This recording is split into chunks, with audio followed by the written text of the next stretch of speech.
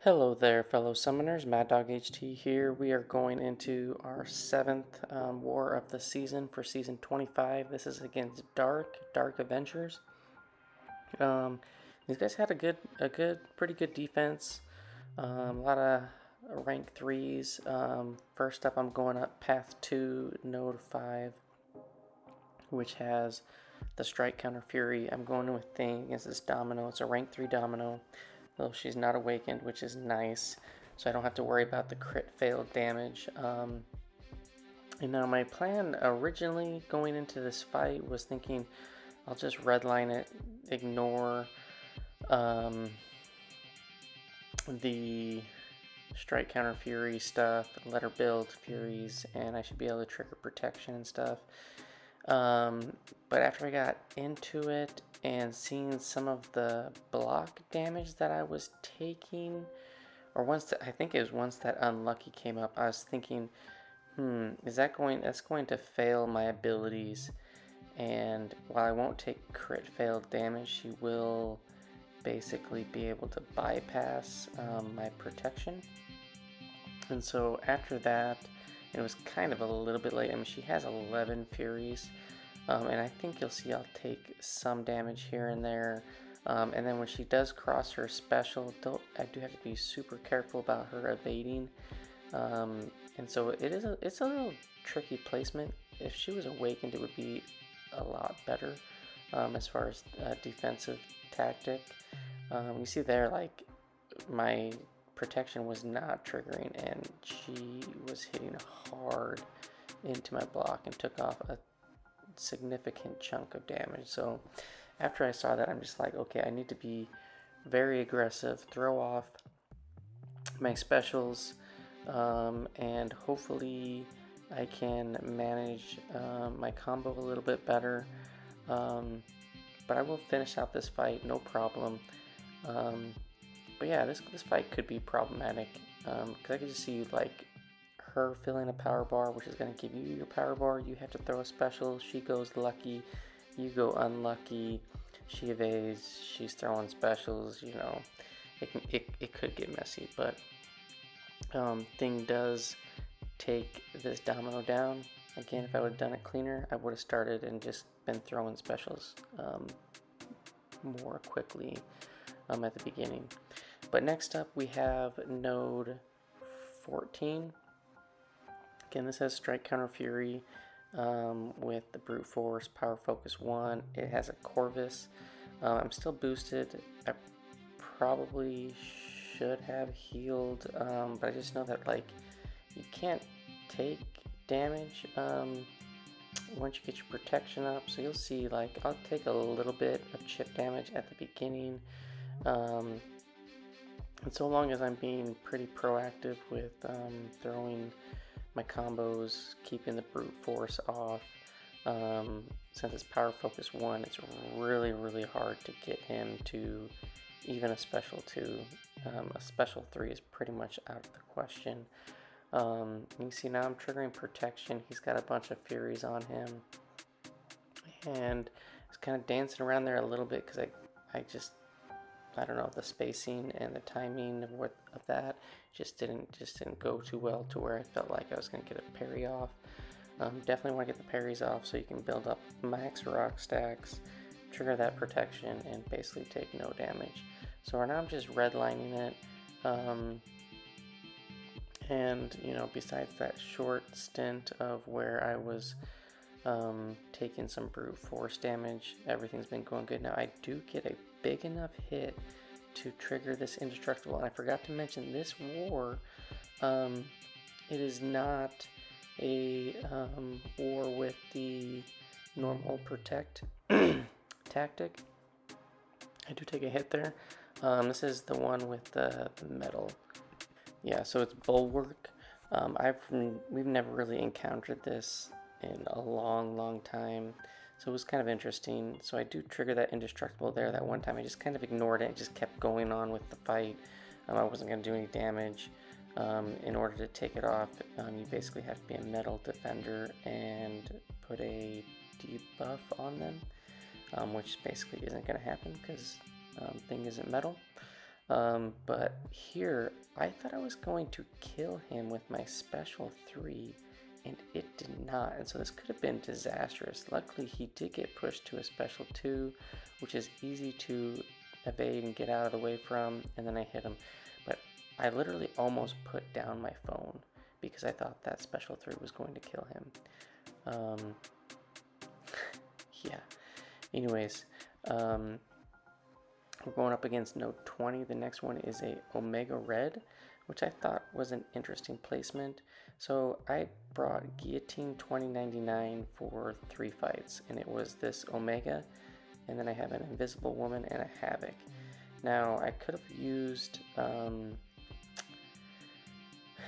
Warlock, but the main reason why I didn't bring Warlock was, well, there's 2 reasons. My Guillotine is at rank 3, and it was because of this Omega. With the Strike Counter Fury, I'm gonna have to throw in some heavies, and even though I'm a robot, the spores, they build up slowly. I just didn't want to have to be throwing off bleeds on the Omega, heal him up a little bit with his willpower healing and whatnot, and be getting the death field activated. So yeah, so I bring in Guillotine 2099. So basically, you can see my rhythm here is to do a heavy, and then do a medium, light, light, and then parry, medium, light, special 1. And I'm gonna be slowly, get tagged there, I'm gonna be slowly gaining enough power to almost get to a special 2.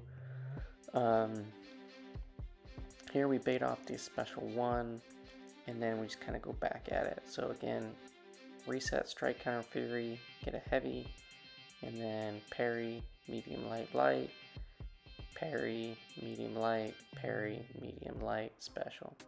Now, I was thinking towards the end, I'm like, I really would like to get Guillotine charged, but in order to do that, I am going to have to get some extra Furies on this guy. And basically I started too late, and I get close to getting to 3 bars, but I end up killing him.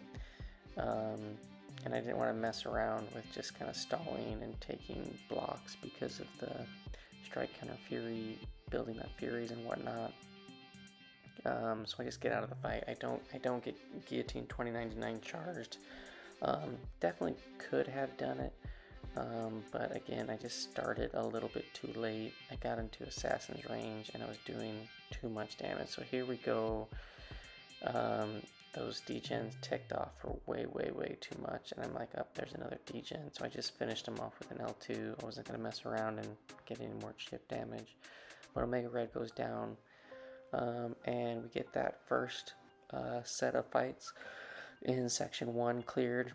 No problems, no deaths. Now, normally I would probably take this long shot on the power snack, but this time around I had Turtle take that with his Void. Did a great job, like lost no health, shot him down.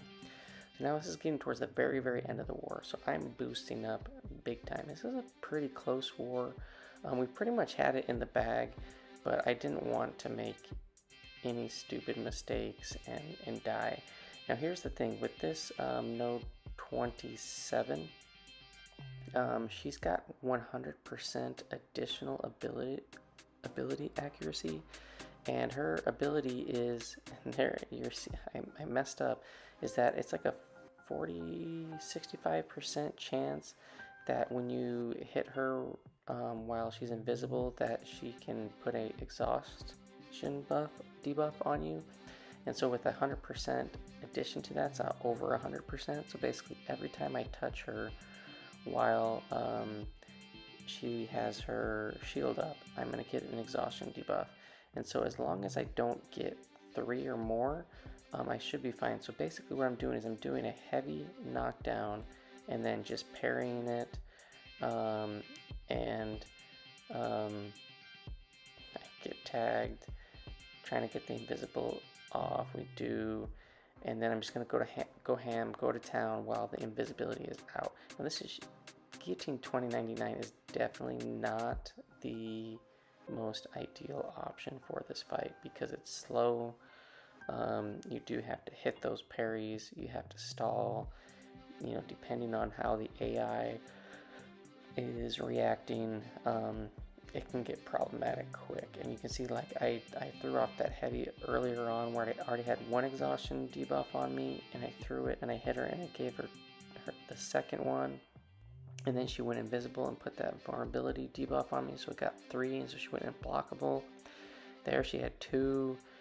So yeah, if you basically do 2 hits, she can go with a knockdown, she can go invisible or whatnot and put the invulnerability on, and then yeah, she's gonna be unblockable. So yeah, anyways, I am super boosted. I dueled this 2 or 3 times to kind of practice just the stall method, and yeah, it worked. Just definitely not recommended, but it kind of just how we worked out past. This is what I ended up with, and we get her to 5% range, throw off the L3, and we kill her. So we did take some chip damage. I did take a hit or 2, but nothing too crazy. And so I do have Guillotine 2099 charged now. The problem that I didn't consider, and I actually wish in hindsight, I wish I didn't charge her up on this fight, because I thought that it would help me with this Havok, and it kind of did, but it's kind of a catch-22 where it helped make the fight go quicker, but at the same time, it also hurt.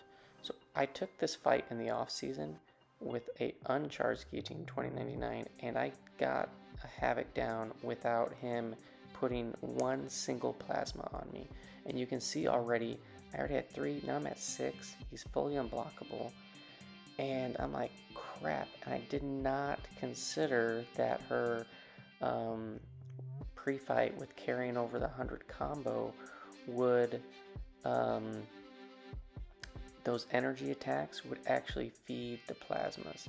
And now he's being super dang passive, so I get the armor break on, so I don't have an armor up, and I need to get an armor up, otherwise I'm going to start getting detonated like crazy. So there, we get the armor up, but he's still unblockable, so I can't, like, it's, you know, I get an intercept in, but I do get detonated because I didn't have the armor up while that went down. Yeah, it's just ugly. There, we beta heavy, hit him one more time, basically killed him, but I ended up carrying over the combo with another L3, but it got sketchy there. One detonation, it could have got out of hand with the fully unblockable, those plasmas, the armor breaks. We do take down the Havok. I was super boosted, and then last fight, there's like 2 hours on the clock, and we go up to what is left is a Doom boss, rank 3. It was only sig like 50. I put on my pre-fight. We had some Mr. Fantastic pre-fights.